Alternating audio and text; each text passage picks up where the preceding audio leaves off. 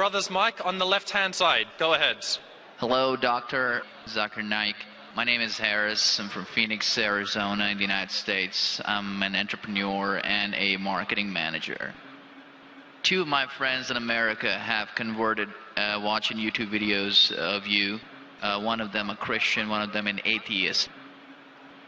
One of my friends presented me with how to deal with an atheist DVD of yours, which I did watch. But that didn't answer my question. And I've asked this question to a lot of people with no satisfactory answers, a lot of intelligent people. Of all the scholars that I've ever watched on YouTube, in my opinion, you are the most rational, logical, easy to understand kind of scholar that I've ever come across in my life. And it is really important that this question is answered because I've never had a satisfactory answer for this question. My question is like a coin with two sides. The first side of it is this, and this is the question. I'm somewhere between an atheist and agnostic. I'm not sure where. God has created this entire universe, and the Quran speaks a lot about how it has taken so many days and mountains and this and that, and life is going to be a test and whatnot. My question is, way before God decided to create this entire universe, before he decided to put human beings, before he decided to send Prophet Muhammad or Adam and Eve, way before he even planned about doing any of this, he knew the end result of it. He knows in the end he will be disappointed by certain people and he will throw them in hellfire. He knows they will be burning. He knows they'll be tortured, and that is when they'll be repenting for what they've done. Way before he created the entire universe, he knows the outcome is going to be bad. It may be good for certain people who are in heaven, but he knows that he can save those people from being in hell. Way before he even decided to go ahead with the creation. Yet he decides to go ahead with it, with all his godly logic. Why would he want to do that? The question, if I can just put it in this manner, how can God be so sadistic that he would actually go ahead with a plan which he knows is going to end up in that manner? That's the first side of the coin. The second side of the coin is, for some reason, if I believe that, okay, God is almighty and he understands everything is great, God is great, why is God insisting in the Quran that look at the mountains, look at the protons, the electrons, this and that, everything is so synchronized, how amazing I am? Why is he forcing us to find his creation amazing when it is a piece of cake for God? I mean, he just had to say kun and it was done. Then why is it a big deal if God has made this entire universe which is so amazing? Because for God it's nothing. So I should not be really amazed at his creation. He can do much more than this. So I do not understand why he wants us to respect what he's done or find it amazing what he has done. The brother asked a very good question and a very intellectual question. It's a very good question. And he has seen some of my tapes on YouTube, even of atheism. And this question that is troubling him, he hasn't got the answer to. The brother asked a question that Almighty God knows everything. Before he created the heaven and the earth, before he created human being, before Prophet Muhammad came here, peace be upon him, he knew everything. If he knew that some will go to heaven, majority will go to hell, so why did he create the human being? Isn't it sadistic? Is the basic question, correct? Right. Second question, I'll come to it later on. Brother told you that majority will go to hell. Well, even if one person is going, it doesn't make any sense. Even if one person goes to He could avoid that. hell, he could have avoided that. I mean, he could avoid being disappointed. Of course. I'll reply. The brother said, even if one person goes to hell, it is as though God would be disappointed. God doesn't get disappointed ever. Now coming to your question, I started a school. And you may have heard Islamic International School. If a teacher takes an examination, if she is just, while she is giving the examination, she writes in the maths paper 2 plus 2 is equal to how much? The student in front of her or him, the teacher, writes 5. She can very well tell the student, change 5 to 4. Would it be just on the teacher during the test and examination to correct a student who's writing a wrong answer? Right, but if she has an option that the student doesn't need to do any of that and still No, just no, go no. I'm and get the asking you a certificate, simple she doesn't have question. to. I'm asking you a simple question. The teacher has given the question paper. Right. All the students In were that informed about circumstance, it. you're right. For that particular situation, For it's fine. that particular situation, the teacher can tell, dear student, change 5 to 4. What will the other students think about? Unjust. But God Correct. can be just at the same time. He can create a completely different condition. He doesn't have to go ahead with that situation. He's not bound by any situation. Brother is saying Almighty God can create something which is perfect and will not make mistake, correct? That Right. God has already done. He created the angels. God Right. created the angels. The angel never go against any commandment of God. But human being is a better creation than angel. The angels have got no free will of their own. If you have heard my tapes, if you have not heard, I'll tell you now. The angels are a creation of Almighty God, but not the best creation. Almighty God created the human beings. The human beings have a free will to go against God or to follow God. If you have chosen to be a human being, if you disobey His commandments, you go to hell. If you obey His commandments, you're superior than the angel. Because the angel doesn't have a free will of his own, then he follows God. It's nothing great.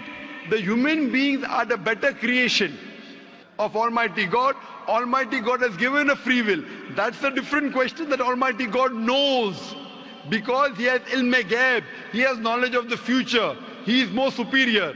So He has created such a creation which has a free will. The fault is of human being, not God. No, but God has created us with that fault. And He knows He can Not avoid fault, that. not fault. It's not fault, brother. It is free will. Why is He giving us a free will when He knows He's going to eventually put these many people in hell? Why is He doing something? That is a different creation. Like, would you want to create something which can think on its own, or would Why you want would to? someone so compassionate can also Brother, be that's what sadistic I at the tell you. same time? What you want, God has already created an angel. I'm asking you, which is better? An angel following Almighty God or a human being following Almighty God? Which is better? For me, absolutely, if I get a second chance, I would want to be an angel. Why would I risk going to Second hell? chance, correct. That's why Almighty God says in Surah Araf, chapter number 7, verse number 172, Almighty God brought all the human beings from the loin of Adam and asked them, is there one God? All agreed. Almighty God says in Surah Hashar, chapter 59, verse number 21, if Almighty God revealed the Quran on the mountain would shudder down. Almighty God says in Surah Ahzab chapter 33 verse number 72, it is the human beings who were fools who said we want to be human beings. You and I were fools. Now you cannot backtrack. Once you said you want to appear for the test, once you read the test paper. Nobody asked me. They asked Adam and Eve. No, brother. Quran says every human being was asked. And then it is washed off. This memory is washed off. If the memory is away, the test. Almighty God says in the Quran, do you want to be a human being? If you become a human being, you can become superior to an angel or can get inferior. If you don't want to become a human being, just pass. Even for argument's Brother, sake, even in that please let condition. me complete. You ask the question. All right, go ahead. If you sorry. interject, how will I answer? Sure, go ahead. So Almighty God asked the human beings, and the Quran says, we human beings were fools, you and I both, were fools who opted for the test. Now once you undergo a test, if you follow the commandment after free will, you be superior to an angel. If you disobey Allah, you become inferior to an angel. We wanted to pass with distinction, you and I. You and I. You told, I don't remember. Of course you will not remember. And even I don't remember. But I believe in the Quran. On the day of judgment, Almighty God says, not a single human being will object to the justice of Allah. That we'll come to know on the day of judgment. Only thing we'll say, please give us one more chance. Almighty God will say it's too late. Because if He wants to give you a new chance, even I'll have to come back in the world again. Again, everyone. So those who failed, He can't get only the failures. So the Quran says no one will ever object on the justice of Allah. They will request Allah, give us one more chance. Almighty God will say too late. Almighty God gives us chances in this world itself. You make a mistake, Allah gives you a chance to repent. You repent. Allah forgives you. Again you make a mistake. Once you die, it's only one. So as far as the first question is concerned, why did God create? Because it's a better creation. Any logical person, including you, has to agree that a person who has a free will is a better creation than a person who has no free will. Only your question you don't remember is perfectly right. when you die, when you're resurrected, that time you and I will meet. Then you will say, I remember. Even I don't remember now. But I have faith in the Quran that Quran cannot be wrong, because scientifically, if you heard my lecture, 80% of the Quran is 100% matching with science. 20% is ambiguous, neither right, neither wrong. So my logic says when 80% is 100% correct and not even 0.1% of the 20% is wrong, so my logic says even this 20% would be right. I'm a scientific person, I'm a logical person. So I believe in the statement of the Quran that we chose. If you wouldn't have chosen, you could have questioned God. Why did you make me a human being? Then God would have been at fault. But God says in the Quran, He asked. The mountains were afraid. Everything else was afraid. We human beings opted for this. But do you remember being asked? I don't remember being asked. Brother, if you heard my answer, even I don't remember. But if you remember, then where is the test? Imagine if a teacher teaches you something. Teacher teaches you something. Teacher gives you the book. The teacher has to take away the book for the test. If the teacher says, okay, take the book and answer, where is the test? Okay, but why? After the examination is over, you can go home and check or not. But even before the exam began, God knows. Brother, listen to me. After the examination is over, can you go and check home or not in the textbook? Absolutely. But during the examination, can you check? No. So now the examination is going on, brother. Once it's over, you can check. If you tell teacher, I want to see the textbook, I don't remember. No. During the examination, you cannot refer to the textbook. It will be called cheating. Correct? So once the examination is over, if you don't remember, you tell God, what is this illogical? But Quran says not a single human being will object to the justice. Let the test go over. So today, I being a scientific person, I being a logical person, based on my knowledge of science, based on my logic, when I read the other scriptures and when I read the Quran, I find Quran is the only book, only religious scripture on the face of the earth which passes this test. So therefore I, being a scientific person, being a logical person, agree, okay, fine. This statement of the Quran also has to be right. I don't remember, that is the test. If I remember, where is the test? So that answers the first part of the question. First part, that saying that God was sadist. God is not sadist. For example, I start a medical college. I want the school students to go to medical. How many students who go to school enter the medical college? Just roughly, can you guess? Few. Surely less than 5%. Less than maybe 1%. So why did you make a college where only 1% can enter? Fine. It is for selected few. So same way God made heaven, Jannah, Jannat-e-Firdaus. Everyone cannot go to Jannat-e-Firdaus. Why not? Sorry? Why not? Why can't everyone go to medical college? Because it's human capacity. If humans were capable of being able to put everyone in medical college, they would. That's the way we are made. The same way everyone cannot become a doctor. Only those who have the capacity. Same way everyone cannot go to Jannat-e-Firdaus, the high levels of paradise. We have to strive. God has given you capacity. If you don't follow His guidance, you cannot. If you follow His guidance, to go to Jannah is very easy. If you're intelligent, it's very easy. If you're intelligent and if you're truthful to yourself. But if you're not truthful to yourself, even a non-intelligent man can go to Jannah. Only thing, you should be truthful. God has given you different options how to follow Him. Some people think they are smart. I tell them they're extra smart. If they were smart, they would see it is crystal clear, in black and white, that this is the word of God. You have to follow it. That's the reason Francis Bacon said, little knowledge of science makes you an atheist. In-depth knowledge of science makes you a believer in God. So I wouldn't say God is sadist.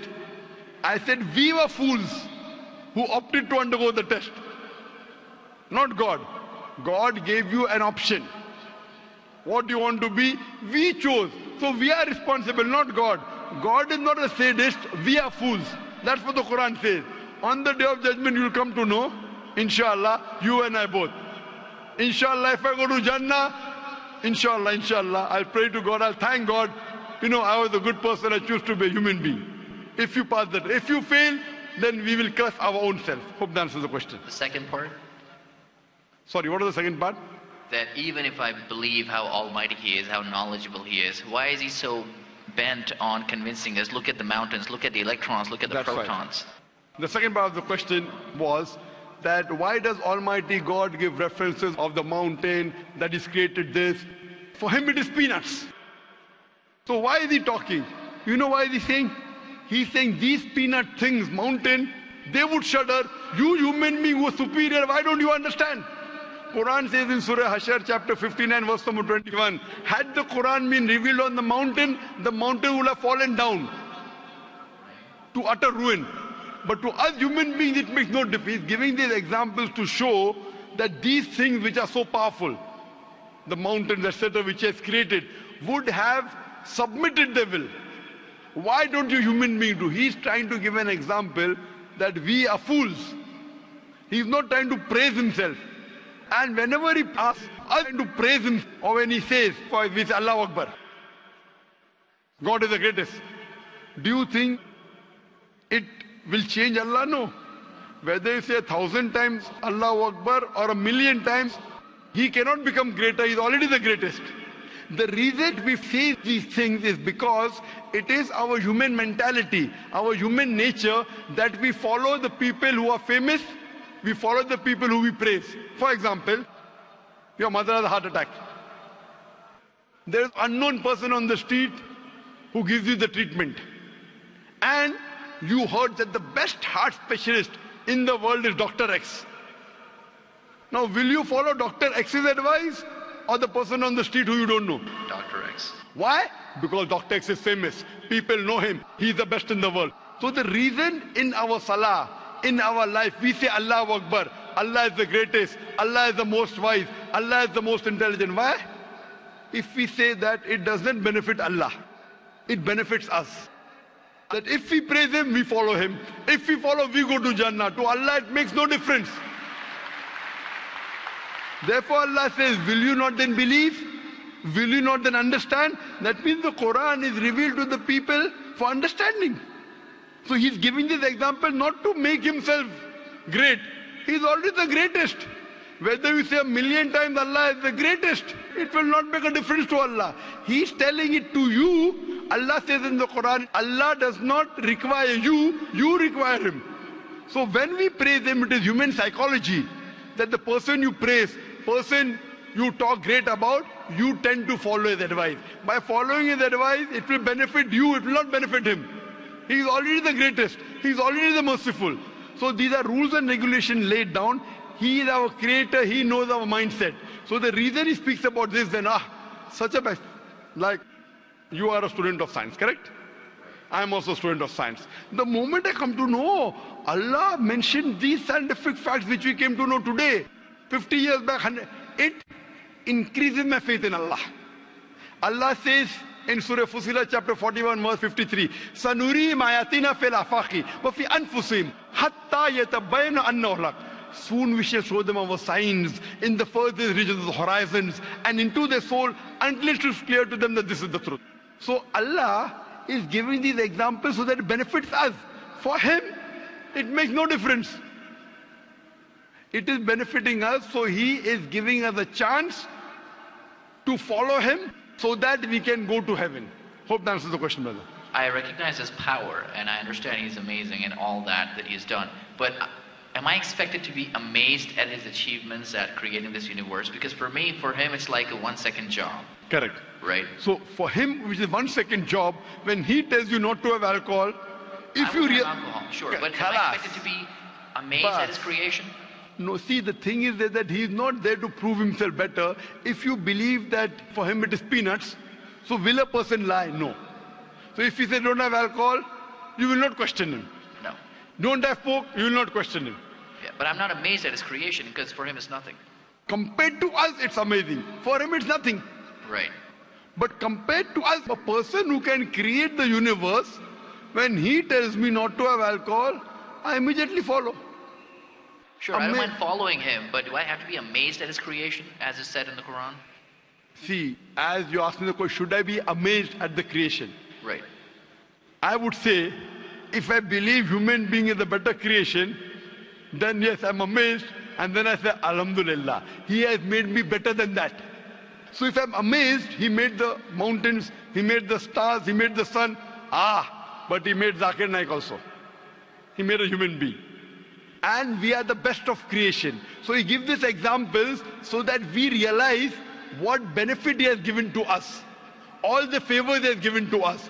Talking about the science, talking about the protons, talking about the mountains. Finally He says, human beings are the best creation. So in comparison, we have to agree that our Creator has created this human body, the molecules, the DNA, the complex thing, which can never come by chance. So in this way, we are amazed at the creation of the human being. And then we submit to Him. If you are not amazed, only by being amazed, we submit that He is our Creator, He is worth worshipping. No one else can do that. This is so that we worship Him and we pass the test and we go to paradise. Hope that answers the question. If Bill Gates gives me $100, should I be amazed that he has given me that money? I believe that the question has been answered, and unfortunately we are very constricted for time. You are welcome to come back tomorrow, inshallah. As with all of the brothers and sisters, we have come to the end of tonight's session, so please a very big thank you. Last. It said, if Bill Gates gives you $100, should I be amazed? Will you get amazed?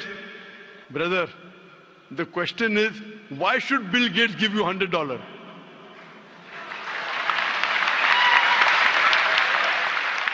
If you tell me a Tom, Dick and Harry gives you $100, nothing to be amazed. Bill Gates gave me $100. It's something that he gave you. Why did he give you? Why not somebody else? Why? The question is, why did he give you is the question. Okay. If some Tom, Dick and Harry gives you, if a man on the street gave you $100, Bill Gates. Got it.